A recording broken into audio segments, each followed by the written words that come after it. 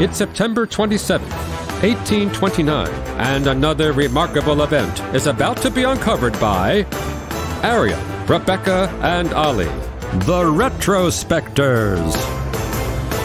The trend for archaeology, that is Arkeology, was kickstarted on this day in 1829 when the German explorer Friedrich Parrot ascended to the top of the Ararat Mountains in Armenia, believed at the time to be the final resting place of Noah's Ark. And of their summit, one of his companions, Kakata Abovian, wrote, "Our souls were enveloped with happiness and we were overcome with unimaginable gaiety. We began to run around in this and that direction to view the lower lying valleys and ridges."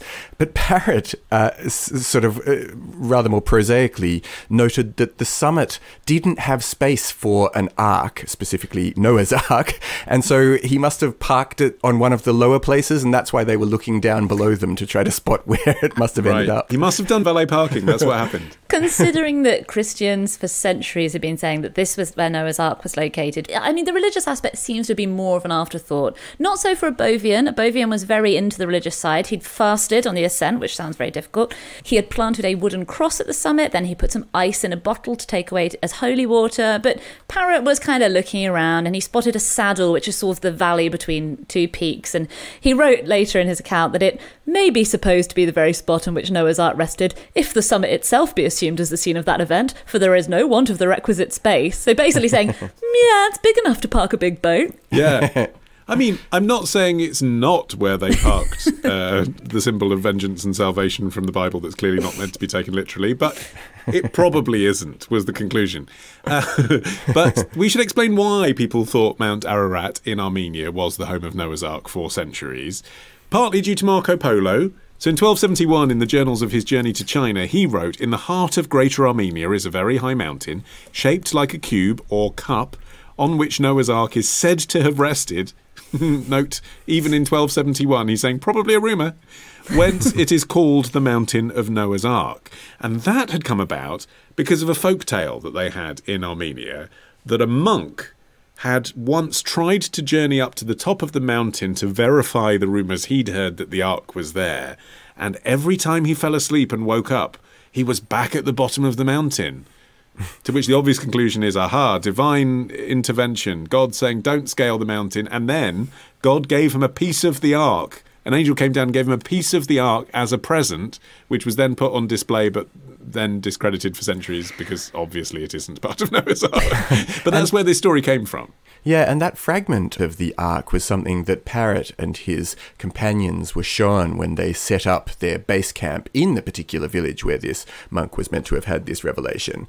But you do just get the sense the whole way through that Parrot is like, oh, okay, that's good.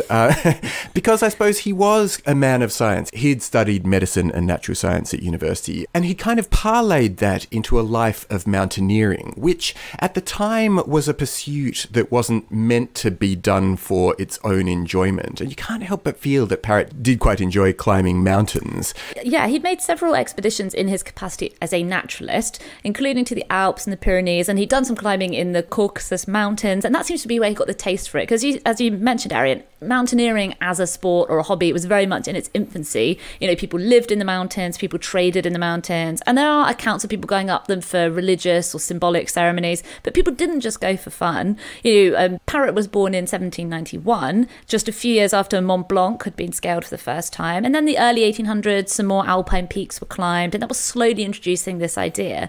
So it was really beginning to take off, and it does seem like Parrot was more interested in the mountaineering and the science side than the pseudo-religious side. But actually, this particular mountaineering doesn't sound like a lot of fun. I mean, this was actually his third attempt to climb the Ararat peak. The first one had begun on the 12th of September.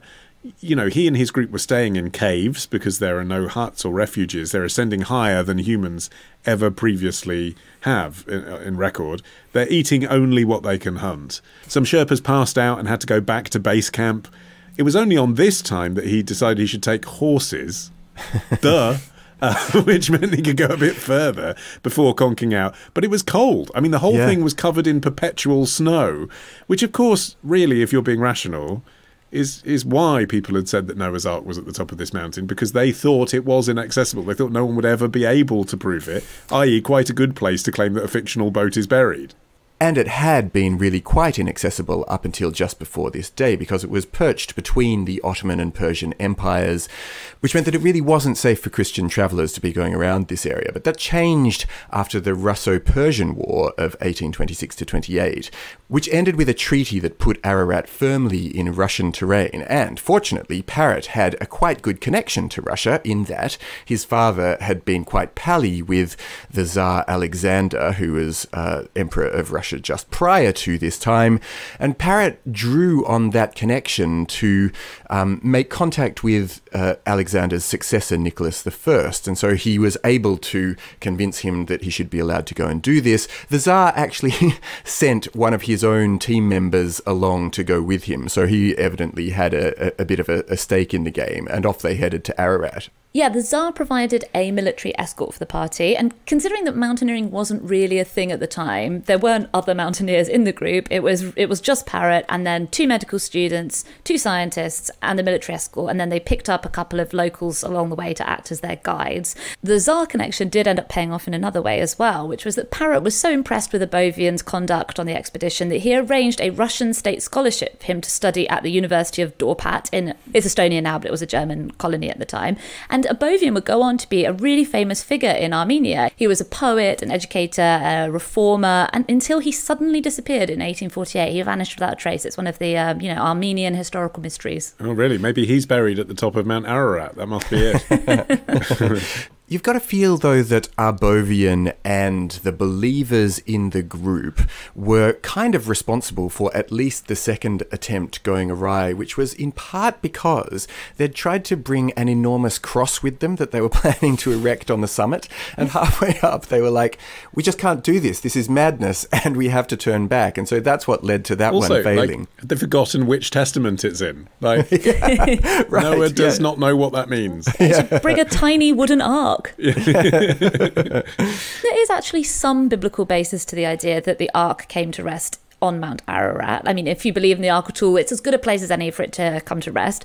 Genesis says the ark came to rest in the mountains of Ararat, which is believed to refer to Urartu, which was a kingdom in the Armenian highlands. It's the right location, it's the right mountain range. However, there's no specific evidence pointing at Mount Ararat. And to be clear, Mount Ararat was the name given to it after this association was made. At the time, it was not called Mount Ararat. Even now, the Turks call it Arida, the Armenians call it Masis. No one was calling this particular mountain Mount Ararat. It was just the mountains in this particular part of the world. And if you look at the scripture closely, there is evidence that whoever wrote it was not talking about modern-day Armenia. For instance, the biblical account goes on to say that after the ark washed up, Noah and his family travelled west and settled in Shinar, which is in modern-day Iraq. And obviously, if you've landed in Armenia and you travel west, you're not going to end up in Iraq.